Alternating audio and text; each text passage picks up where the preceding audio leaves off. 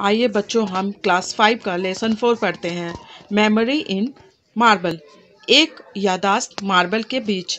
Let's read, look at the picture. चलिए देखिए, एक पिक्चर के अंदर क्या दिख रहा है। एक ताजमहल। इसके नीचे 2 क्वेश्चंस दिए गए हैं। What do you see in the picture? आप पिक्चर में क्या देख रहे हो? तो क्या देख रहे हैं हम? ताजमहल देख रहे हैं। What is the colour of the picture? Picture का कलर क्या है? तो वाइट कलर है। Let's read. आइए हम पढ़ते हैं।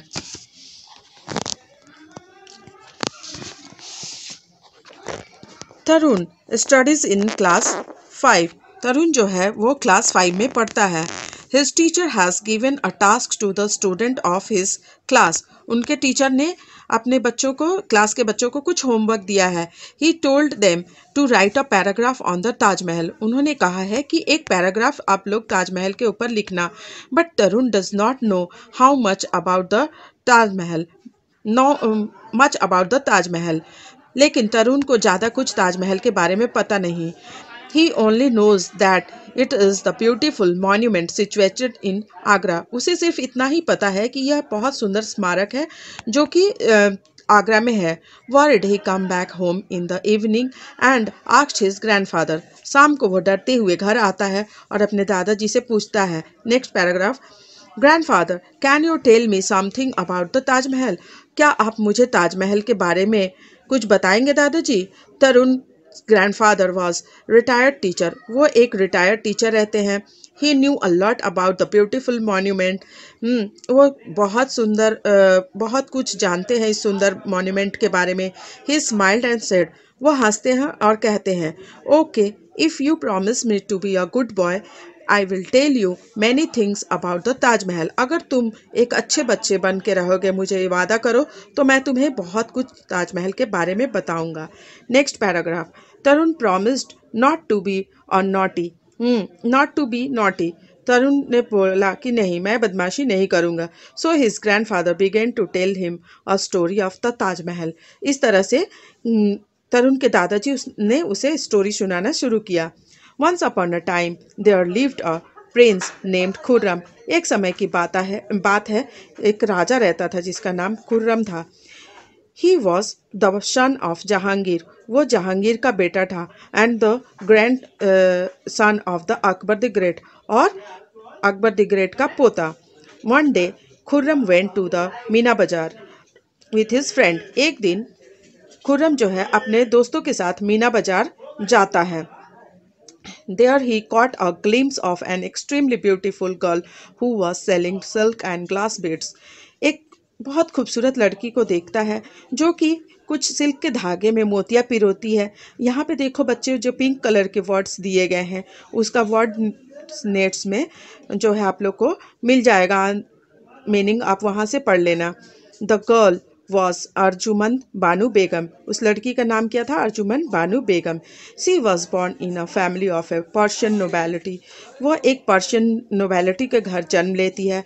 आफ्टर मीटिंग हर, उससे मिलने के बाद Khurram went back to his father. अपने पिता के पास वापस जाता है। And said that he wanted to marry her. और कहता है कि पिताजी, मैं उससे शादी करूँगा, अर्जुमन बानू बेगम से।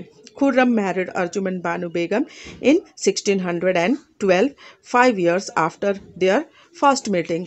अपनी पहली मुलाकात के 5 साल के बाद खुर्रम जो है अर्जुमन बानू बेगम से विवाह कर लेता है। At this point Tarun stopped his grandfather. इस तरह तरुण अपने दादाजी को रोकता है।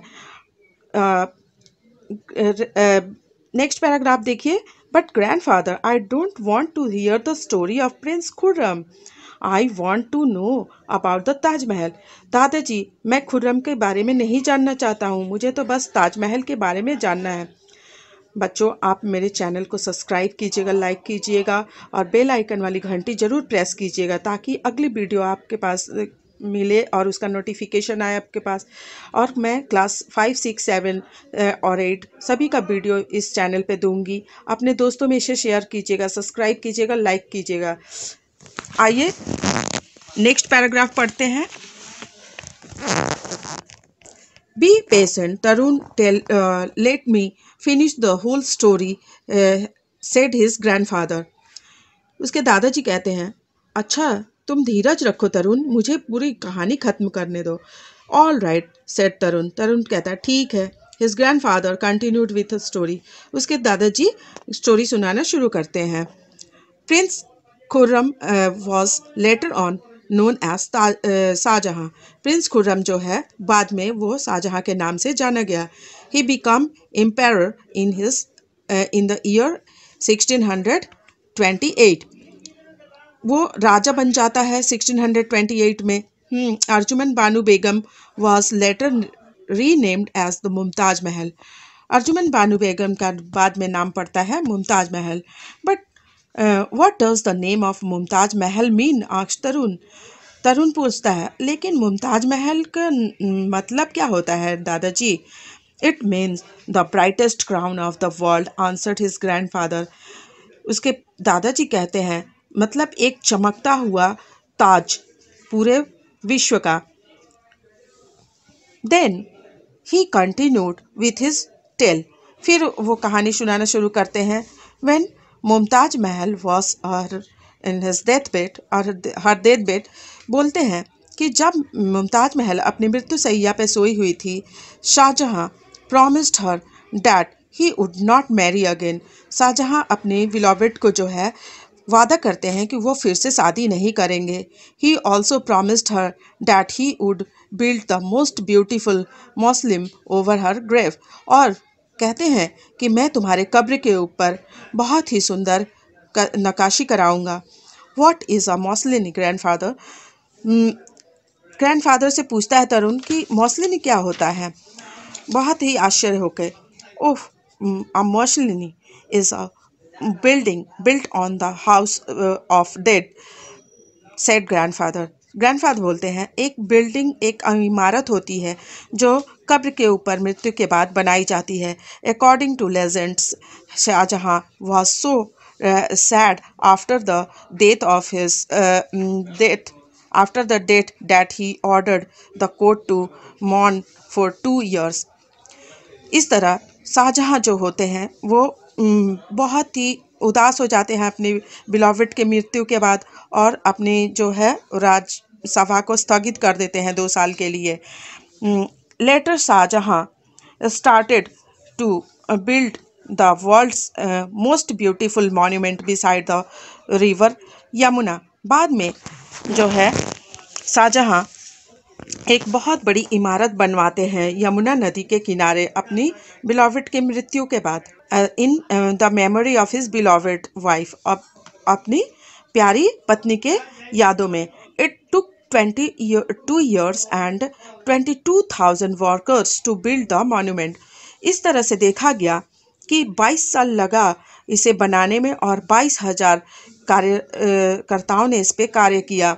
The Taj Mahal was built entirely out of the white marble, और पूरे ताजमहल को सफ़ेद मार्बल से बनाया गया।